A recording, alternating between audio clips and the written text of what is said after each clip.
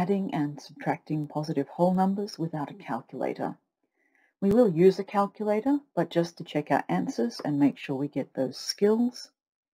And this is a revision topic from previous years. Don't forget to print out the worksheet so that you can work along with me.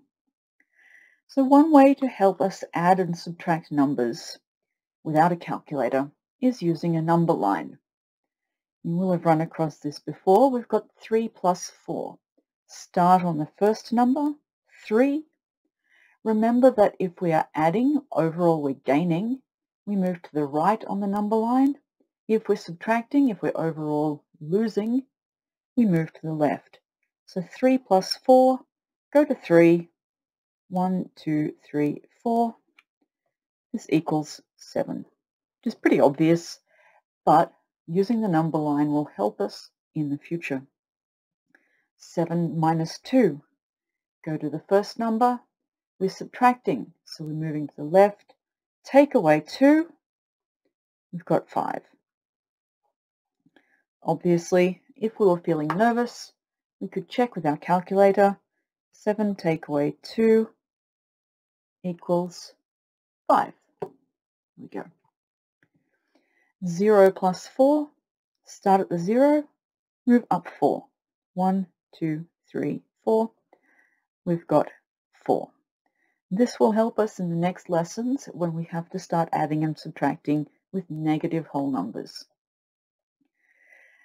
The way that we work through larger numbers, so when it's way too big for the number line, is using the algorithm.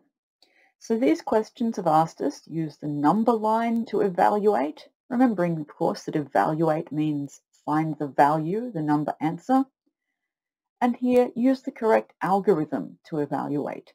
An algorithm is a way of setting out a question and then following steps till we get the answer. So the way that we set out adding or subtracting, the first number on top plus the second number underneath.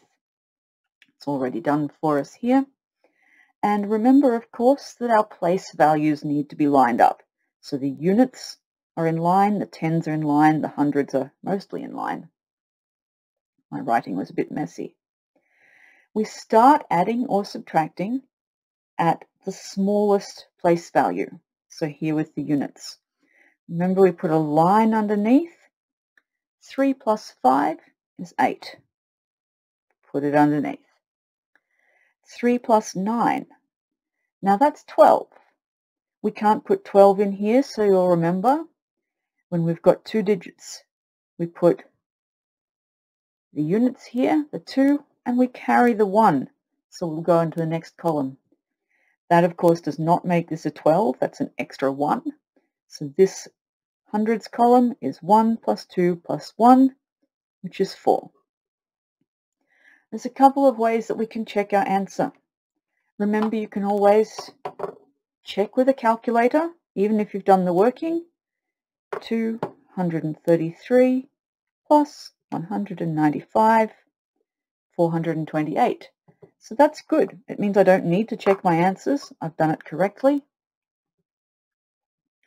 We could check our answers by quickly estimating 233 plus 195. Look, that's about 230 plus about 200.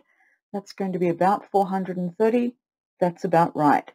So just going to pretty close with the numbers and checking is a good idea. And of course, you can always try quickly reversing what you've done. Because if we did 428 minus 195, we'd get this, 233.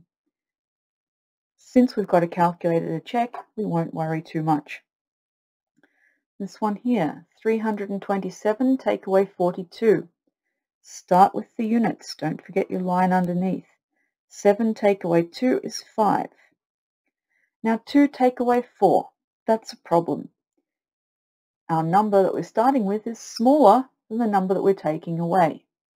You'll remember from previous years that when we have that problem, we need to borrow from the next digit up.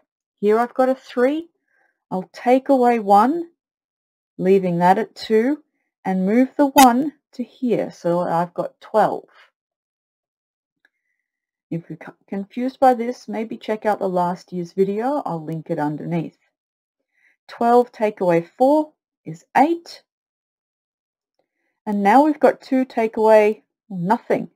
If there's a gap, pop in the 0. Sorry, my minus is in the wrong spot there. 2 take away 0 is 2. Here, 105 take away 87. This isn't set out in the correct algorithm, so we'll have to write it in the correct way first. 105 take away 87, making sure that our place value lines up. 5 take away 7, can't do it, we'll have to borrow. But this is a 0, there's nothing I can borrow. I'll have to go to the next one over, this 1. Take away 1 from 1 leaves me with 0, and a 1 here is 10. Now this is 10. Now I've got to borrow from here. My working is going to get pretty messy. This is now 9, and my 1 goes to here. 15 take away 7 is 8. 9 take away 8 is 1, and 0, we're left with 18. A quick check, around about 100 minus around about 85. Yep, we should be getting around about 20. That's okay. So if you're feeling happy with that, questions follow on the worksheet.